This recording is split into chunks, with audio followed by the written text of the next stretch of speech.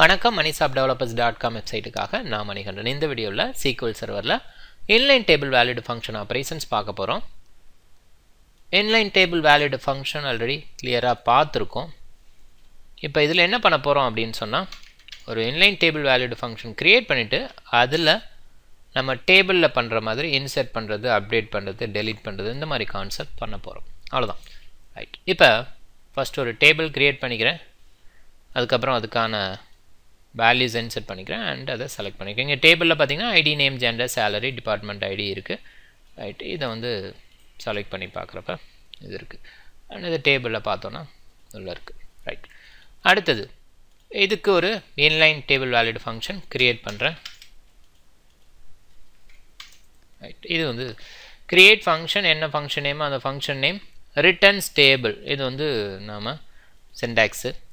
Okay. Next இதில் ரிட்டனுக்கு அப்புறம் நம்ம என்ன செலக்ட் பண்ணுமோ அந்த செலக்ட் பண்ணுறோம். இந்த இதை பொறுத்த வரைக்கும் நான் என்ன பண்ணியிருக்கேன், டிபிஎல் எம்ப்ளாயிங்கிற டேபிள் அதை நான் செலக்ட் பண்ணியிருக்கேன். ஸோ அது ஃபங்க்ஷன் நேமை பார்த்தாவே நமக்கு புரியும். எஃப்என் அப்படின்றது function prefix, SCL select பண்ணுறதுக்கானது and DPL employee நம்ம கொடுக்கறது தான், இருந்தாலும் ரீசனபிளாக இருக்குது பார்க்குறதுக்கு. ரைட். இதையும் நான் க்ரியேட் பண்ணிக்கிறேன். இது க்ரியேட் பண்ணால் எங்கே க்ரியேட் ஆகும் நம்ம சொல்லியிருக்கோம். ப்ரோக்ராமபிலிட்டிக்குள்ளே ஃபங்க்ஷனுக்குள்ளே டேபிள் வேலிட் ஃபங்க்ஷன் அதுக்குள்ளே இருக்கும். இப்போ நான் அதை ரெஃப்ரெஷ் பண்ணி பார்த்தா அவ்வளோ இருக்கும். ரைட். அடுத்தது இதை செலக்ட் பண்ணணும் அப்படின்னு சொன்னால் என்ன பண்ணலாம், ரொம்ப simple. Select particular function name.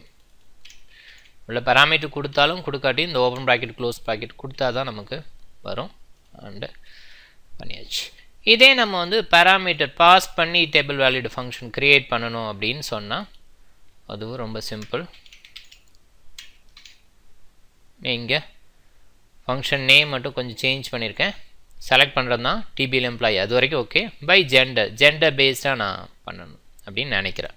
இப்போ இங்கே ஜெண்டரை பேராமீட்டரை பாஸ் பண்ணுறேன். பக்கத்துலேயே அது ஜெண்டரோட டேட்டா டைப் என்ன அது கொடுத்துக்கலாம். நீங்கள் ஜெண்டருக்கு முன்னாடி சிம்பல் போட்டிருக்கேன், இது நமக்கு தெரியும். இது நம்ம யூசர் டிஃபைன்டு வேரியபிள், ஸோ அதனால் அப்படி இருக்குது. ஸோ நம்ம ப்ரொசீஜருக்கும் சிம்பல் போட்டு தான் அந்த பேராமீட்டர் பாஸ் பண்ணுவோம், அதே தான். அண்ட் இது என்ன பண்ணணும்னா ரிட்டர்ன் பண்ணுறது, டேபிளை ரிட்டர்ன் பண்ணுவோம். ஓகே. இதுக்குள்ளே ரிட்டர்னுக்குள்ளே நம்ம ஸ்டேட்மெண்ட்டு ஆல்ரெடி இந்த ஸ்டேட்மெண்ட் வேறு இப்போ கண்டிஷன் கொடுக்க போகிறோம். ஜெண்டர்ஸ் ஈக்குவல் டு ஜெண்டர் அப்படின்னு. ரைட். இதையும் நான் க்ரியேட் பண்ணுறேன். ஓகே. இது வந்து இப்போ ரெஃப்ரெஷ் பண்ணுறேன். உள்ளே போய் பார்த்தா ரெண்டு இருக்குது. இங்கே பார்த்தீங்கன்னா பேராமீட்டர் எதுவும் இல்லை, இதில் பேராமீட்டர் இருக்குது. ரைட். கண்டிப்பாக இது டேபிளை தான் ரிட்டர்ன் பண்ண போது, எந்த டவுட்டும் இல்லை. ஓகே. இதையும் நான் செலக்ட் பண்ணி பார்க்குறேன்னா பார்க்கலாம். ஃபங்க்ஷன் நேம் சேஞ்ச் ஆகுது. ரைட். இப்போ இப்படியே பண்ண முடியுமானா பண்ண முடியாது, ஏன்னா அதுக்கு பேராமீட்டர் தேவை. ஸோ அதனால் என்ன பேராமீட்டரும் கொடுக்குறோம், மேல்.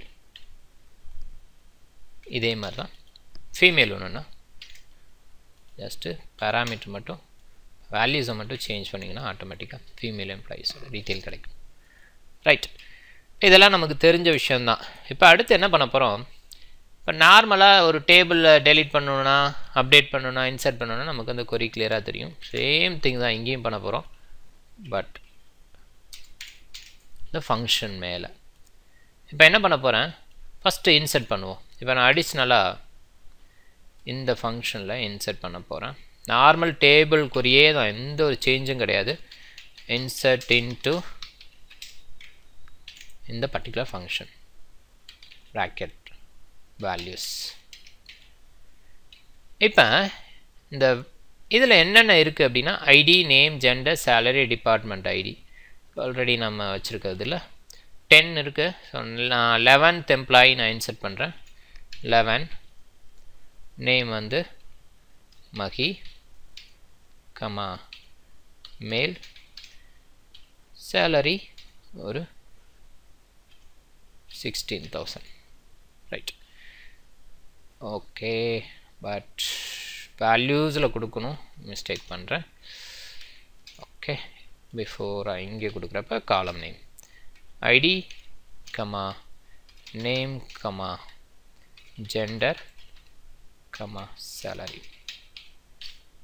ஓகே. இப்போ நான் எக்ஸிக்யூட் பண்ணுறேன். இன்சர்ட் ஆகுது. நார்மல் டேபிள் மாதிரியே ஒர்க் ஆகுது, எந்த ஒரு பிரச்சனையும் இல்லை. இது இன்சர்ட் பண்ணுறதுக்கானது. இதே தான் அப்டேட் பண்ணணும்னா இன்சர்ட் பண்ணியாச்சு. இங்கே பார்த்தா இருக்குது. அண்ட் இன்னொரு முக்கியமான ஒரு விஷயம், இது ஃபங்க்ஷனில் மட்டும் இல்லை, டேபிளையும் அஃபெக்ட் பண்ணும். ரைட், டேபிளில் முன்னாடி 10 டேட்டா இருந்தது ரவி வரைக்கும், இப்போ நம்ம லாஸ்ட்டாக இன்சர்ட் பண்ணது. Right, okay. டிபார்ட்மெண்ட் ஐடி நான் இன்சர்ட் பண்ணலை, ஸோ அதனால் வரல. வேணும்னா நீங்கள் இன்சர்ட் பண்ணிக்கலாம், கமா போட்டு டிபார்ட்மெண்ட் ஐடி அப்படின்னு சொல்லிட்டு. Right, next update. இப்போ நான் டிபார்ட்மெண்ட் ஐடி அப்டேட் பண்ணணும்னு நினைக்கிறேன். ஓகே, ஸோ இங்கே என்ன பண்ணலாம், இந்த function name set department id is equal to 2 where id is equal to 11. Okay, இப்போ இதை நான் எக்ஸிக்யூட் பண்ணுறேன். ஒன் ரோ அஃபெக்டட் ஃபங்க்ஷனை செலக்ட் பண்ணால் நமக்கு 11க்கு டிபார்ட்மெண்ட் ஐடி 2ன்னு வருது. அண்ட் நம்ம இந்த டேபிளில் செலக்ட் பண்ணாலும் 2. ரைட், ஃபங்க்ஷனை பொறுத்த வரைக்கும் டேபிள்லேருந்து தான் எடுத்து வருது, அது எந்த டவுட் இல்லை. பட் இங்கே அப்டேட் பண்ணும்போது டேபிள்லேயே டைரெக்டாக அப்டேட் ஆகுது. ரைட், ஃபைனலாக delete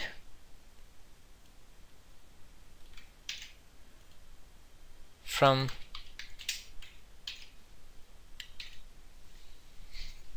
ஓகே. இப்போ delete கொடுத்தோன்னா டோட்டலாக delete ஆயிரும். ஸோ அதனால் நான் ஒரு கண்டிஷன் கொடுத்துக்கிறேன், where id is equal to 11. One row affected select பண்ணுறேன், 10 ரோஸ் இருக்குது.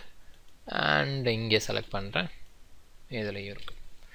ரைட், என்னால் இன்சர்ட்டும் பண்ண முடியும், அப்டேட்டும் பண்ண முடியும், டெலீட்டும் பண்ண முடியும். இப்போ நான் ட்ராப் பண்ணுறேன், ட்ராப் இந்த பர்டிகுலர் ஃபங்க்ஷன்.